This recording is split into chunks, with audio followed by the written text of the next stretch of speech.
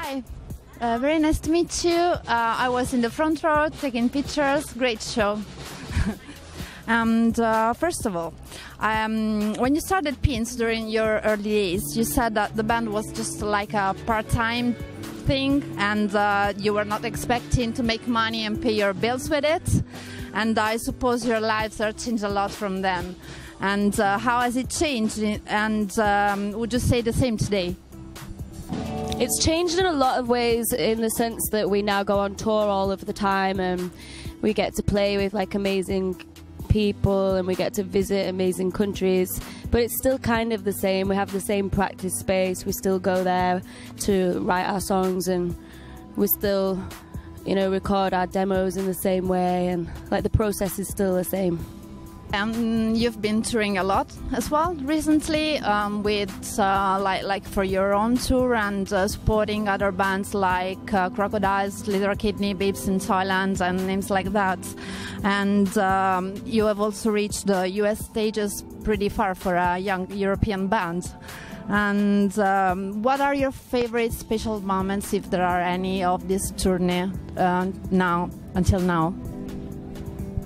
There are loads of special, like loads of amazing shows that we play, and all for different reasons. I really enjoyed playing in Berlin with Sleater Kinney because they're a really incredible band, and it was quite inspirational to be playing with them and to see them still going after so long. You know, like the longevity of the band is inspiring. When we did like a headline show in New York, that was kind of special. Like it felt like an achievement.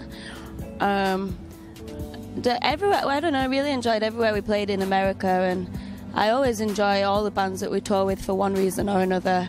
There's always something to take from it, so yeah. About your last album, you have Rancho della Luna, the Joshua Tree Desert, and also a Super 8 footage of the making of, and this sounds like a dream for any musician. Is it dream or is it true? How was that?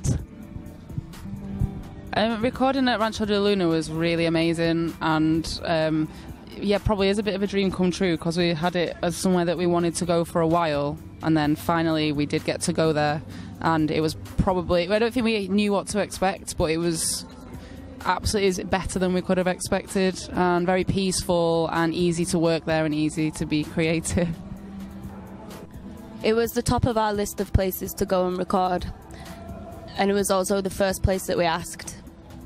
So they said, when Dave said yeah, we were just like, great. Like it was just like the #1 choice, and then we got to go, and then he was great, and it all went smoothly and exactly how we wanted it to. Yeah, it was really good. We'd like to go back. Would you also release a proper making of, like this Super 8 footage I've seen? Would it become like a making of documentary about it? No, mostly because there's not enough footage, and also the camera we have doesn't record sound. I guess we could overdub it afterwards, but it might not be as good. Make loads of those Super 8 videos everywhere though. Like the next single is called Dazed by You, and the video was filmed in America on Super 8. So yeah, not a documentary, but we are going to use the footage that we've got on all of our trips. Yeah, we have them all. I have them all in a shoebox, and they're all digitised, and we have all the original footage still. So who knows, maybe one day they'll become part of a making of Pins. Yeah, why not? And in the end, how was playing here in Vasto and the festival? And I suppose this is your first time in Italy. And how was that? Not our first time. We did a small run of dates last year where we went to like Rome, Pordenone, Florence. So like we have played in Italy before, but we've not played in Vasto before. But we've only been here a few hours, so it's difficult to say, but so far so good.